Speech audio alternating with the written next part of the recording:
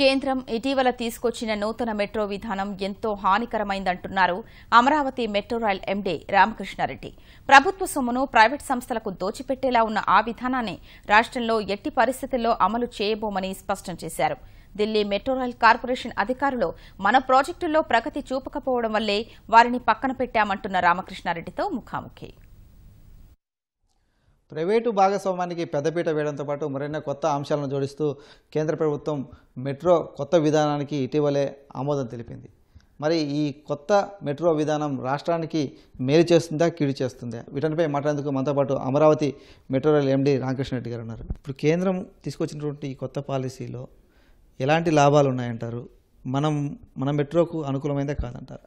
తీరా new metro policy వల్ల మన ప్రాజెక్ట్కి ఏమైనా పనికొస్తుందా అని అక్షరం మళ్ళీ మిస్ అవ్వకుండా చదివితే చివరికి దానివల్ల మనకి ఏ రకంగానూ ఉపయోగపడిన పరిస్థితి వచ్చింది. గవర్నమెంట్ ఆఫ్ ఇన్వెస్ట్మెంట్ తగ్గించుకోవడానికి చేసిన ప్రయత్నం ఇది.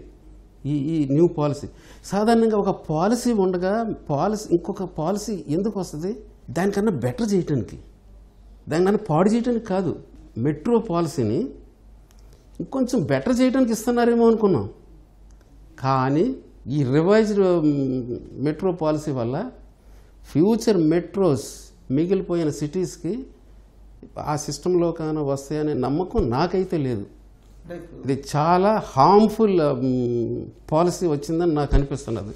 అంటే ఇప్పుడు మనది very budding stage, very initial స్టేజ్లో ఉన్నటువంటి పరిస్థితుల్లో మనకు ఈ మెట్రో కొత్త పాలసీ ఉపయోగపడుతుందా, లేకపోతే అసలు రాకుండా అడ్డుకునే ప్రమాదం ఏమైనా ఉందంటారా? రీఆర్గనైజేషన్ యాక్ట్లో ఎన్నో ప్రామిస్ చేశారు. మనకి 2 మెట్రో ప్రాజెక్టులు అందులో పెట్టారు, ఇస్తామని చెప్పేసి విజయవాడకి విశాఖపట్నానికి ఇస్తామని చెప్పేసారు.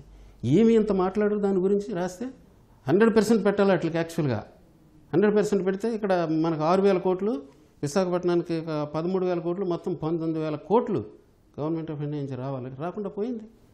నెగిటివ్ చేయటానికి వచ్చిన ఇదే పాలసీ ఇది. పైగా O&M మీరు ఈ రకంగా చేయండి అని దానికి మళ్ళీ డిక్టేషన్. ఇందులో O&M ఎలా కావాలంటే థర్డ్ పార్టీకి ఇచ్చి వాడికి నష్టం వస్తుంటే వాడికి మళ్ళీ డబ్బులు ఇవ్వాలట.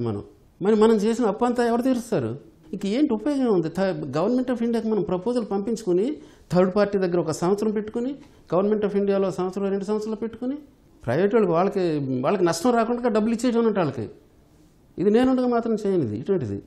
ఈ మిగిలిపోయిన సిటీస్ ఎట్టి పరిస్థితుల్లోనూ మెట్రో గవర్నమెంట్ ఆఫ్ ఇండియా అని నమ్ముకుంటే మాత్రం రాదు. ఇక మన పద్ధతుల్లో మనం వెళ్ళాలి. ఇది ఆల్రెడీ సీఎం గారు చక్కగా ఒప్పుకున్నారు. ఆ పద్ధతుల్లో వెళ్తాను. విశాఖపట్నం ఖచ్చితంగా సక్సెస్ అవుతుంది. దాన్ని అవసరం వస్తే తీసుకొచ్చి విజయవాడలో పెడతాం. మళ్ళీ అంత పితామహుడన్న శ్రీధరన్ గారే చెప్పారు, ఈ న్యూ మెట్రో పాలసీలో మన ప్రాజెక్టులు రావడం కష్టం అని చెప్పేసి. అసలు ఈ మెట్రోలో ఒక్క పాయింట్ కూడా అసలు లాభం చేసేది లేదా మన పాలసీకి? ఇప్పుడు ప్రైవేట్ డెవలపర్ ఎవడన్నా మనకు వస్తే వాడు ఎంత కలెక్ట్ చేసుకోవాలి ఏంటనేది ప్రైవేట్ డెవలపరు మనం కూర్చొని ప్రజలకు నష్టం లేని పరిస్థితుల్లో రెగ్యులేటరీ అథారిటీని మన దగ్గర ఉండటం వల్ల మనం ఫేర్ ఫిక్సేషన్ చేసుకోవడానికి చక్కగా ఉంది. ఇప్పుడు అది ఒక్క పాయింట్ నాకు మంచిది కనిపించింది తప్పితే ఆ న్యూ మెట్రో పాలసీలో పనికొచ్చేది ఇంతవరకు ఏమీ లేదు. శ్రీధరన్ విజయవాడ మెట్రోపై వ్యక్తం చేసినటువంటి అభిప్రాయాల గురించి మీరేమంటారు? మీడియం మెట్రో మనకి ప్రపోజ్ చేశారు. Medium metro government of India ఒప్పుకుంటలేదు. ఆయన మనం ఎల్ఆర్టీకి వెళ్తున్నామేమో అనుకుని ఎల్ఆర్టీ పనిచేయదని చెప్పటం అది కరెక్టే. బట్ లైట్ మెట్రో ఆయనే రాశారు మనకి. ఆయన ఒక లెటర్ రాశారు గవర్నమెంట్ ఆఫ్ ఏపీకి. ఆ లెటర్లో 20 to 25% సేవింగ్ వస్తుంది మీడియం మెట్రో కన్నాను లైట్ మెట్రోకి వెళ్తే అని రాశారు. సిమిలర్గా మీరు O&Mలో 20% సేవింగ్ తెచ్చుకోవచ్చు అని రాశారు. కాబట్టి 20% సేవింగ్ ఎందుకు తీసుకురాలేదని రేపు ఏజీ క్వశ్చన్ వేస్తుంది, లేదా ఇంకొకరు క్వశ్చన్ వేస్తారు. కాబట్టి హెవీ మెట్రోకి మీడియం మెట్రోకి మనకు అవసరం లేకుండా ఎందుకు వెళ్తాము? డిఎంఆర్సీని ఉద్దేశపూర్వకంగానే పక్కగా తప్పించే ఉద్దేశంతోనే ఈ డార్స్ని తీసుకొచ్చారు. అలాగే డిఎంఆర్సీకి ఇవ్వాల్సినటువంటి కన్సల్టెన్సీ ఫీజు కూడా కొద్ది నెలలుగా ఇవ్వటం లేదు అనేది కూడా వస్తున్నాయి. సో ఇందులో వాస్తవం ఎంత? దీనిపై ఎలాంటి స్పష్టత? డిఎంఆర్సీని పెట్టుకున్నది గవర్నమెంట్. ఎలా పెట్టుకున్నది? వాళ్ళు ఎక్స్పర్ట్స్ అనే కదా. But when it comes to Vijayawada నాకు 10 నెలలు పోయింది. ప్రాజెక్టే రాలేదు, వర్క్ స్టార్ట్ కాలేదు, వాళ్ళకి నెలకు 6 కోట్ల చొప్పున నేను ఏ రకంగా కమిట్ అవును? మా ఇష్టమైనట్టు చేస్తామంటున్నారు. వచ్చిన బాధ వాళ్ళకి మనకు వచ్చిన పెద్ద డిఫరెన్స్ ఏంటంటే, మీరు మాకు వదిలేయండి, మేము 4 కిలోమీటర్లు 5 కిలోమీటర్లు టెండర్లు పిల్లటం మాకు అలవాటు, మేము ఆ పద్ధతిలోనే వెళ్తాం. మాకు అలా కుదరదు. మాకు పెద్ద క్వాలిటీ కాంట్రాక్టర్స్ రావాలి. విజయవాడ మెట్రో ముందున్నటువంటి ప్రధాన లక్ష్యం ఏంటి? ఇప్పుడు ఏం చేయబోతున్నారు? నెక్స్ట్ మన పని ఏంటి? ఇప్పుడు మన సీఎం గారు మంచి డేషన్ ఇచ్చారు. Wheel extend up to airport అన్నారు. సిమిలర్గా ఇంకో కారిడార్ కూడా చెప్పారు. జక్కంపూడి ఒకటి హెవీ డెవలప్మెంట్ వస్తుంది కదా, అక్కడ దాకా కూడా తీసుకెళ్దాం అన్నారు. సో మనకి ఈ 2 యాడ్ అవుతున్నాయి కాబట్టి ఒక న్యూ డిపిఆర్ అవసరం వస్తుంది. కేఎఫ్డబ్ల్యూ వాళ్ళు డిపిఆర్ తయారు చేయడానికి ఆల్రెడీ ఇప్పుడు కరెస్పాండెన్స్ జరుగుతుంది. జర్మనీ సంస్థ దగ్గర నుంచి ఇప్పుడు ఈ లైట్ మెట్రో వాళ్ళ ఒత్తిడి వల్ల వచ్చింది. వాళ్ళ సంబంధించిన లైట్ మెట్రో కోచ్లు వాళ్ళ దగ్గర తయారవుతాయి కాబట్టి అవి తీసుకోమని భవిష్యత్తులో మన స్టేట్ గవర్నమెంట్ మీద లేకపోతే అమరావతి మెట్రో కార్పొరేషన్ మీద ఒత్తిడి తెచ్చేటువంటి అవకాశం ఉందనేది ప్రధానంగా వినిపిస్తున్నమాట. మరి దీనిపైన స్పష్టత ఇస్తారా? స్టెప్లో నేను పెట్టాడు, స్టెప్లోనే ఒక కండిషన్ పెట్టాడు.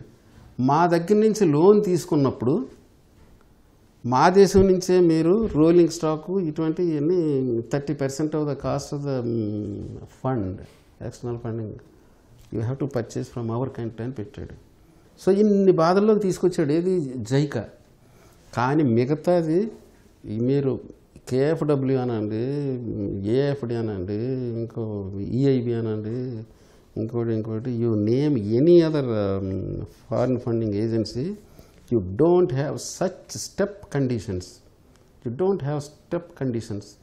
మనం ప్రాపర్గా అర్థం చేసుకుని ఎస్ వాళ్ళ అసిస్టెన్స్ ఎంత బాగా మనం ఉపయోగించుకోగలమా అనేది మనం అర్థం చేసుకోకుండా మన మెంటాలిటీ ఎలాగుంటుందంటే ఆడిస్తున్నాడు కాబట్టి రేపు ఎక్కడన్నా టైటన్ చేసేస్తాడేమో అనుకుంటే ఇంకేం చేయలేము. లైట్ మెట్రో కోచ్లు తయారైతే కేవలం ఎక్కువ జర్మనీలో తయారవుతున్నాయి అనేది మనం తయారు చేసిన అవకాశం ఉంది మన కోచ్లు. ఎస్, పర్ బోగి 200 నుంచి 220 passengers పెట్టాలి. Axle load is like this, length is like this, width is like this అని చెప్తుల్లోకి డిజైన్ చేసుకుంటారు వాళ్ళు. డిజైన్ చేసుకోవడానికి 1 నెల 2 నెలలు పడుతుంది అంతే, మ్యానుఫ్యాక్చరింగ్లోకి వెళ్ళిపోతుంది. ఆఫ్టర్ ఆల్ బోగి లెంత్ మారుతుంది తప్పించి ఇంకొకటి సిస్టమ్ మారిపోవట్లేదు. కేంద్రం రూపొందించినటువంటి కొత్త మెట్రో పాలసీ ప్రైవేటు రంగానికి అనుకూలంగా ఉంది తప్ప కేంద్రం నుంచి ఎలాంటి నిధులు ఆర్థిక సహకారం వచ్చే పరిస్థితి లేదని చెప్పేసి అమరావతి మెట్రో ఎండీ రామకృష్ణారెడ్డి స్పష్టం చేస్తున్నారు. Cameraman ఎంఎస్ఎన్తో Purnachandrasekhar, ETV news, Vijayawada.